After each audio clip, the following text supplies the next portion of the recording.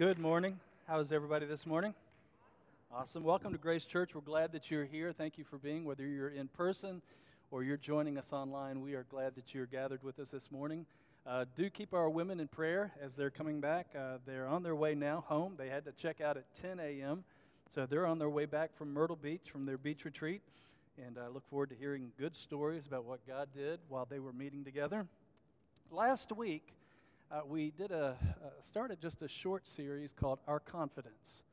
And we're in Psalms 46:10, and I want to just ask if you want to have your Bible app or your Bible, go ahead and turn there to Psalm 46, Psalms 46.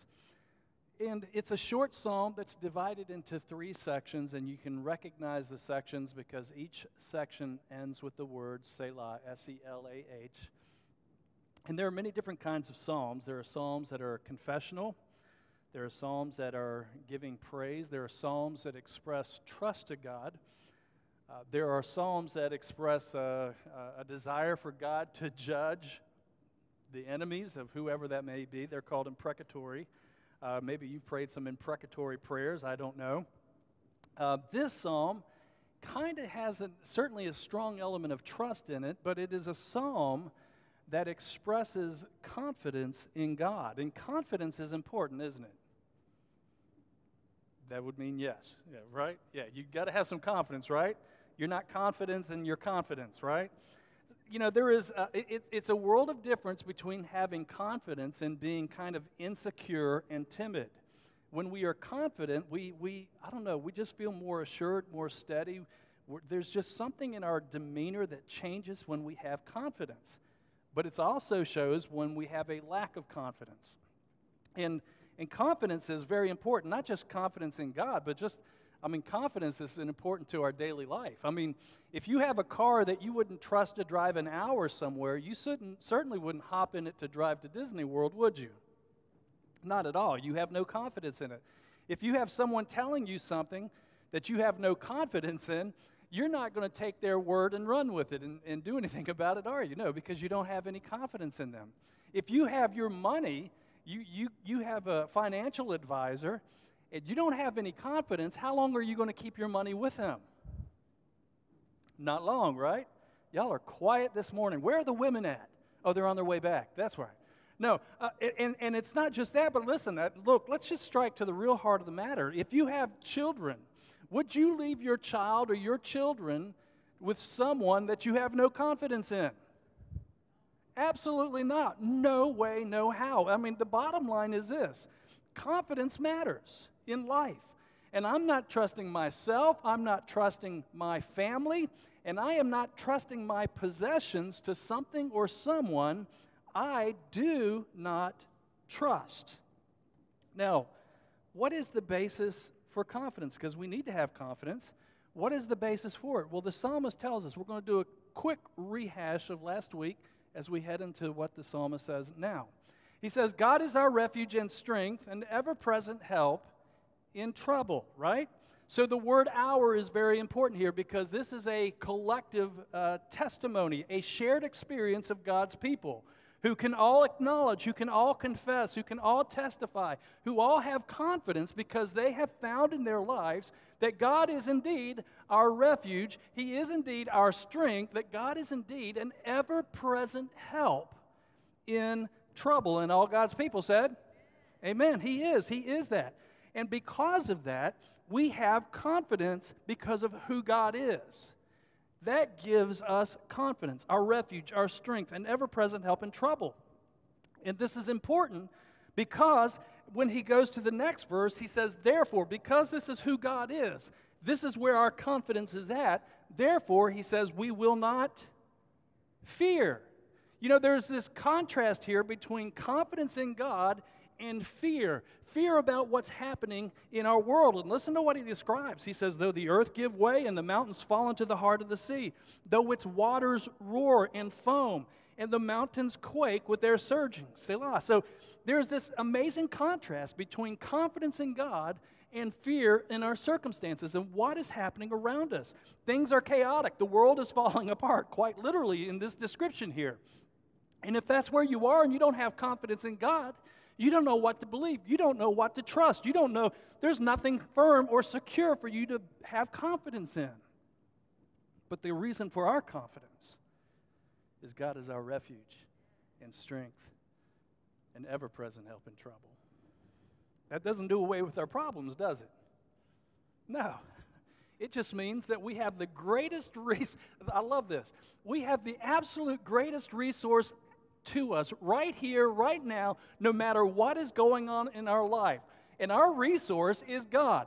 God is our refuge and strength and ever-present help in trouble. And that gives us confidence even when there is chaos going on. Even when we have reason to fear. And many times we have reasons to fear, but we don't have to because of our God. Now he continues. So we're on the second section now today. He continues, and I love what he says here. He kind of changes the picture.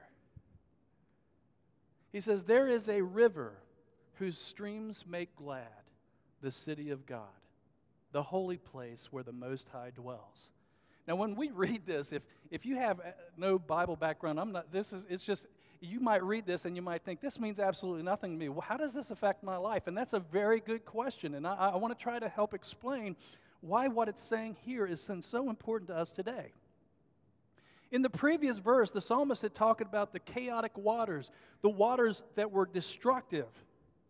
But now he says there is a river, there is some water whose streams make glad the city of God, the place where the Most High God dwells. Now, what city is this speaking about? Jerusalem. When this was written, it was speaking about the city of Jerusalem. Jerusalem is the place where the temple was built, remember?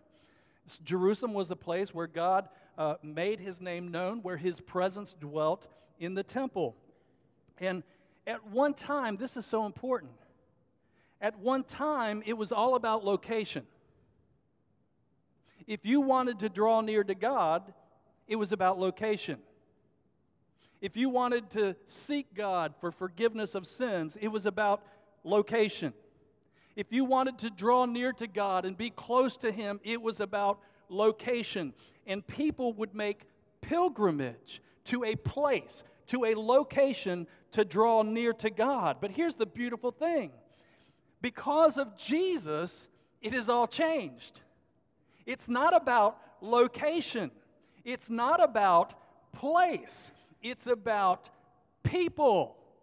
Because God, through Christ, has transformed. It's not a temple place, it's a temple people. We are the people of God. We, as believers in Jesus, we are the city of God. We are the temple, he says, Paul writes, of the Holy Spirit. God dwells in us. And so this is so important to understanding what he's saying here about this river whose streams make glad the city of God, because he is speaking to us as believers in Jesus. And Jesus was very clear about this. See, it all changed with Jesus. It's about him, the head of the church, and us, his body. It's about the church in whom Jesus dwells. And in Jesus, all the fullness of the Godhead dwells. It's about you and me, the God who dwells in us. Because Jesus dwells in us, we have access, we have provision. There is a river in us, a stream that flows, and it makes glad the people of God. Jesus talks about this. He said, whoever believes in me, in John 7:38, whoever believes in me, listen to what he says. Whoever believes in me, as the scripture has said, streams of living water will flow from within him. Don't you love that? Do you notice the location? It's not a place. It's in people who believe in Jesus. It's within you when you believe in Jesus. He puts within us a stream of living water that flows from within. And what does a river do? A water brings refreshment. See, it's provision. It's life. It brings refreshment. It brings renewal. It brings satisfaction. You ever been really, really thirsty and you got yourself a nice glass of ice cold water and you're like, and oh, it was so satisfying? This is the picture of what Jesus is saying. What happens when we put our faith and our trust in Him?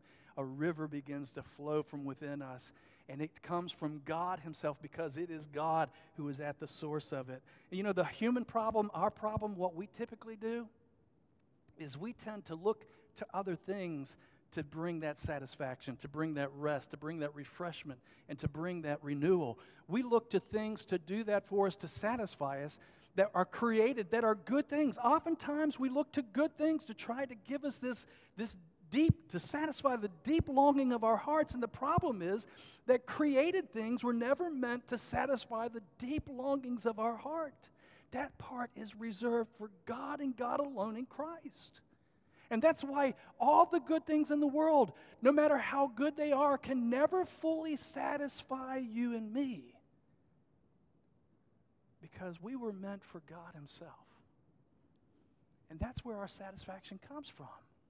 When we drink deep of Him and the life that He gives to us. Jesus spoke to this. He was talking with a woman at a well. She was trying to get some physical water to continue her physical life. And we need physical water for life, right? Absolutely, we got to have that. Well, Jesus is talking to her about a completely different kind of water. And apparently she had been looking to other things to try to satisfy her soul. Jesus is talking to her and He's like, go get your husband. And she says, I don't have one. He goes, you're right. You've had 5 and the man you're living with now isn't your own husband. And it's almost like she was looking for validation. She was looking for love. She was looking for something that could affirm her worth. I don't know if that's the totality of her life or what, but clearly that was a part of it. And then Jesus says to her, look, you're drinking this water, you're going to thirst again. But listen to what He says in John 4:14. But whoever drinks the water that I give him will never thirst. Indeed, the water I give him will become where? In him, a spring of water welling up to eternal life. Listen to what this means. Gladness does not come from without. It comes from within when we put our faith and trust in Jesus, because Jesus begins to dwell in us.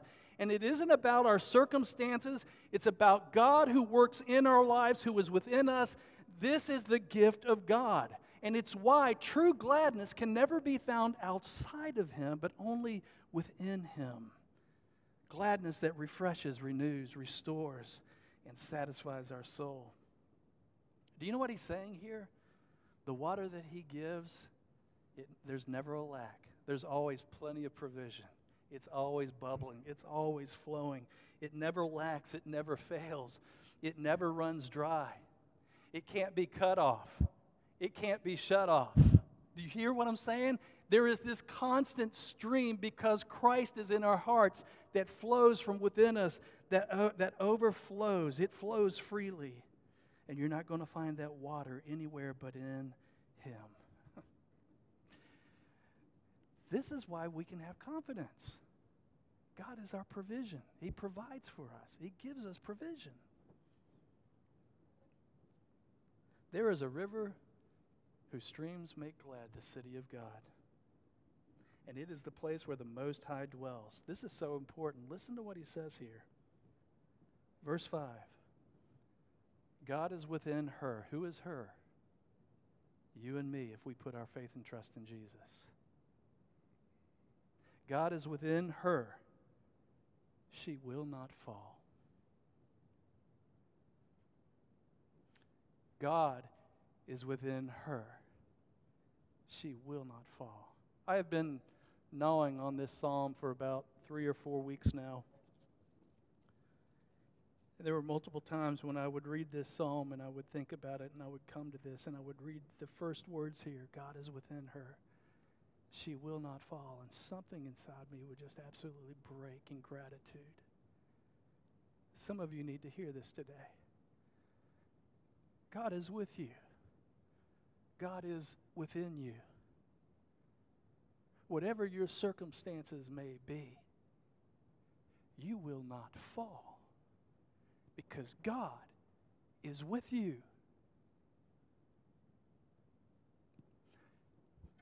There are times when we feel like we're going to fall. There are times we feel like we're not going to make it. There are times when we feel like God's not going to come through in time, that He's not listening to our prayers. But listen again to what it says. God is within her. She will not fall. Let that settle into your heart. Let that settle into your spirit. When times are difficult, when problems are overwhelming, when circumstances seem impossible to overcome, God is within you and me. And He said, I'm not going to let you fall. Isn't that beautiful? Do you know why? Because Jesus is within His people. He's within His body. He's within His church. And He is the one who said, I will build my church, and the gates of hell will not prevail against it. God completes the work that He starts in us. God is within her. She will not fall. That means we can have confidence. We should have confidence. Jesus is with us. He is within us. And there is no power in hell that can separate us from His love. I ask this honestly.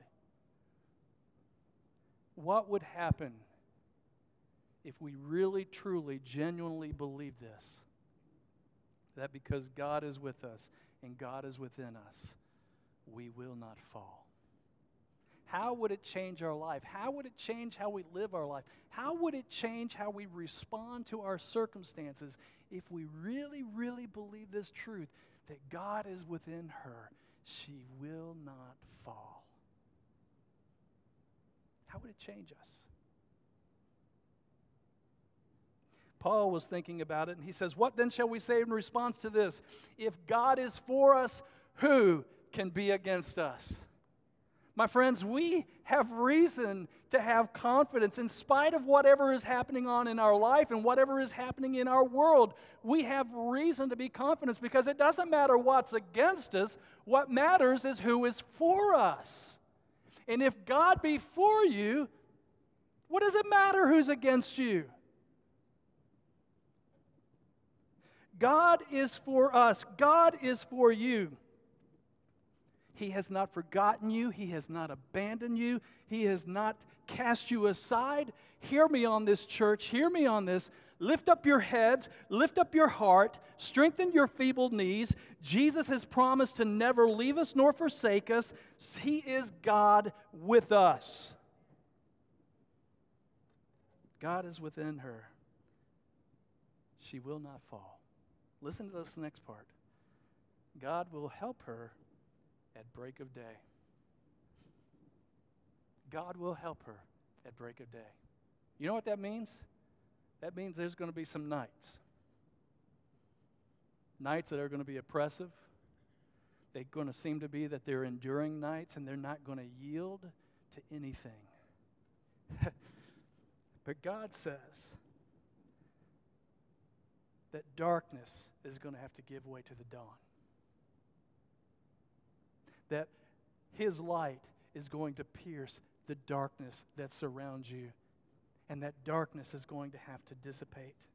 And out of nowhere, a light is going to be shining, and the darkness will be gone. And God shows up, God shows off. He reveals His mighty and strong arm for you and for me. And He reminds us that He is the God of our salvation. Let that settle deep in your heart and your spirit today. If it seems dark, don't lose heart. God is with you. He will not let you fall. And He will help you at the break of day. Don't cast aside your confidence in Him. He will do what He said He will do. And he looked around, and here's what the psalmist realized at this moment in time as he's saying these things. He says, nations are in uproar, kingdoms fall, but He lifts His voice, and the earth melts. What a powerful description of our God. And you know, we're seeing some of this today, aren't we? Our nation's in uproar. We thought politics was bad. Now Ruth Bader Ginsburg is dead. It's about to get a whole lot worse. There were people who complained that people were just one-issue voters, and now going to have a whole lot of people who are going to be one-issue voters. Nations are in uproar. Kingdoms fall. Listen, kingdoms falling is a very big deal. If you've ever read, if you've seen history, documentaries or whatever about kingdoms that fall, it creates chaos. It creates disorder. And oftentimes in place of that, what was bad is replaced with something far worse. This is not a pretty picture here. Nations are in uproar. Kingdoms fall, but He lifts His voice and the earth melts. God was speaking to His people, and they were going through a difficult place, and here's what He says. Though the mountains be shaken and the hills be removed. When I was reading this, I have to tell you, from Isaiah, my mind went to a song. I think it's Jerry Lee Lewis. A whole lot of shaking going on. See, that's old school, but I think most people in here would know that, right? Okay, a whole lot of shaking going on. That's the picture. There's a whole lot of shaking going on in Israel. God's people, there's a whole lot of shaking going on. And Letty says, yet my unfailing love for you will not be shaken, nor my covenant of peace be removed, says the Lord, who has compassion on you. We live in a world that is filled with shakeable things. We live in a world that is being shaken. But God has provided for us one thing in this life, in this world, that will never be shaken. And that is His unfailing love for you and for me. There is one thing you can hold to. There is one thing in this life that you can have confidence in, and that confidence is in God, whose unfailing love will never be shaken. Good news. Good news in a world filled with trouble. You can bank on it. You can take it to the bank. It is good, and that is our confidence. And with God, just one word. He can just raise His voice. He can just speak, and the earth begins to melt. You know, Jesus demonstrated this. He showed this is true. He got on a boat with His disciples, and they went out into the middle of the sea somewhere. About that time, this massive storm hits, right? And it is crazy. The wind just begins to whip like crazy, and the waves are crashing against the boat, rocking it. Have you ever been on a boat that's doing this? My wife and I, on our honeymoon, we got on this catamaran, big one, and it had been raining, and the storm, it wasn't storming anymore, but the seas were choppy, and I mean, it was like, pow, pow. And people were puking everywhere. It was not a pretty sight. So Jesus is on this boat, and the disciples, these are experienced fishermen, and they are freaking out because of this storm, what's going on. The wind is going crazy. The waves are crashing, coming over the sides of the boat, filling the boat. They're freaking out, and they turn and look, and Jesus is back in the corner having a little nap. And they're freaked out. They're in fear. They have no confidence. And they're like, Jesus! Don't you care that we're going to die here? And what did Jesus do? He gets up and He speaks. He says, peace, be still. Immediately, He speaks. The earth melts. The wind dies down and the waves go calm. The God we serve, this is the confidence we have. This is our God who can speak to the storms of our life at any moment, at any time, and it melts away before Him. Such is His power and authority. And He will speak for us. He will stand on our behalf. Don't forget who stands on your behalf. Don't forget who is with you. Don't forget the one who is within you. Don't forget who your God is, what He has done for you. Don't forget what He has promised. Don't forget the provision that He has given to us. Don't forget the power that He has demonstrated for us. Listen, hear me, church. Stay confident in your Savior. Because the writer of Hebrews says this. See, they were having some problems. They were facing some difficulties. They were going through some storms. They were dealing with persecution. And the writer of Hebrews says this. He says, do not throw away your confidence. It will be richly rewarded. Don't throw it away. See, that's what they were doing. They were like, man, I just don't know it's worth it. And they were ready to throw away their confidence in God. And the writer's like, no, don't do that. Remember God. Remember who He is. Remember what He's done for you. Remember His gracious provision, His power, and His love for you. Don't throw away your confidence because it's going to be richly rewarded. And I want to say to you today, don't throw away your confidence in Christ because it will be richly rewarded. You see, God is no more in the habit of letting His children down any more than you and I are. And the thing is, if we're honest as parents, we have failed at times. We're not perfect. But God never fails. He always does what He promises to do. And I want to remind you that He is a rewarder of those who diligently seek after Him, who believe that He is, that He exists, and that He rewards those who diligently seek Him. So don't throw away your confidence. And then he closes this portion of the psalm with these final words. Listen to what he says. It's a confession. I think we're going to do this as a confession today as we wrap up. He says, the Lord Almighty is with us. The God of Jacob is our fortress. Selah. What is he saying here? Because he repeats this at the end of this psalm. The Lord Almighty is with us. You will notice that the word Lord is capitalized, right? The reason it's capitalized is because it's using the covenant name of God, Yahweh.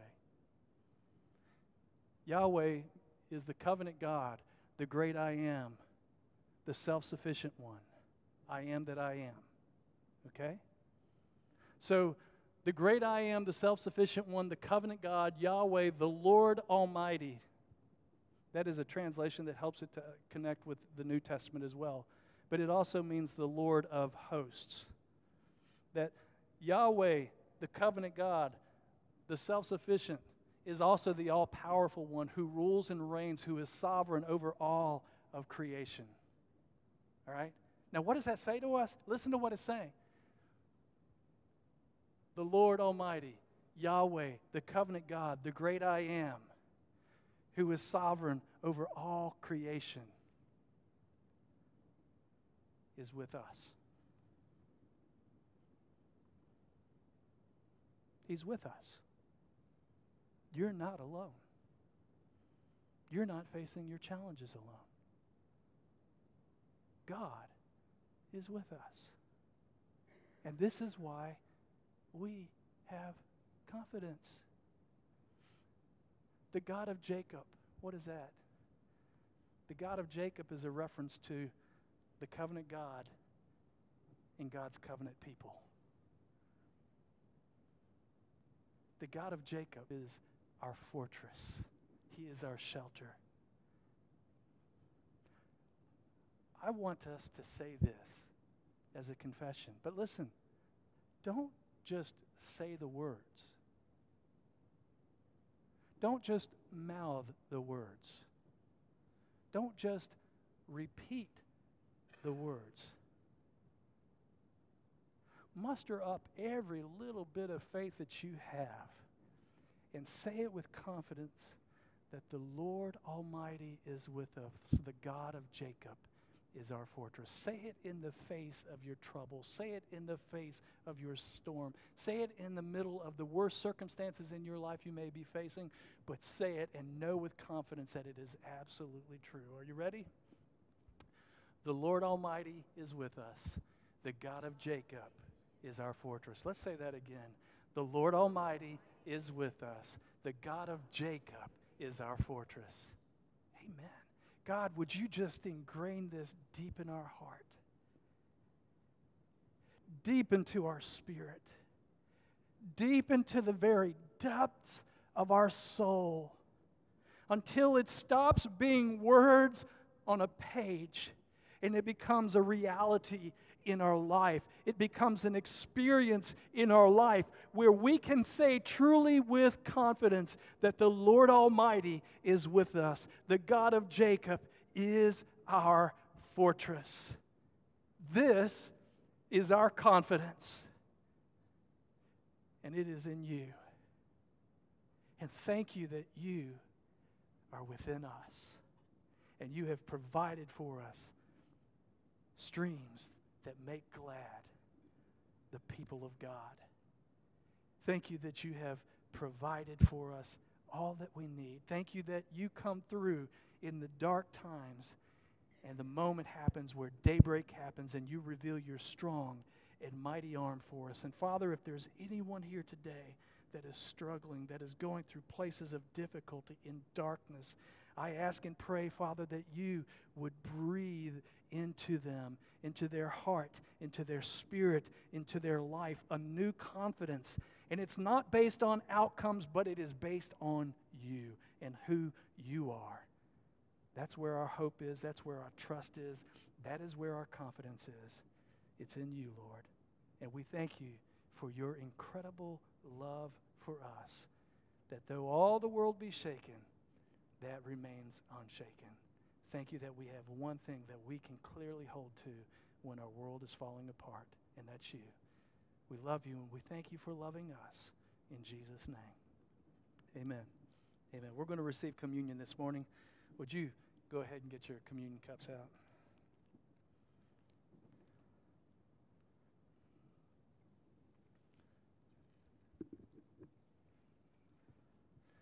This is the body and the blood of the Lord, broken and shed for you and for me. Would you take and eat in remembrance of him?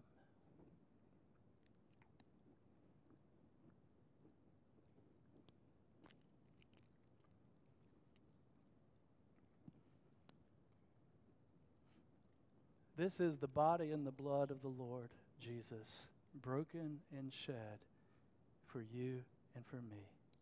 Would you take and drink in remembrance of him?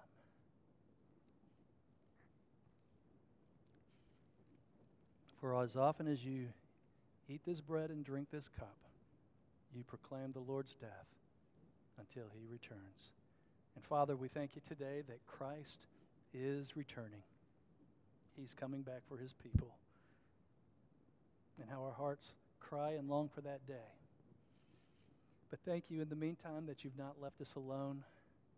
You dwell within us.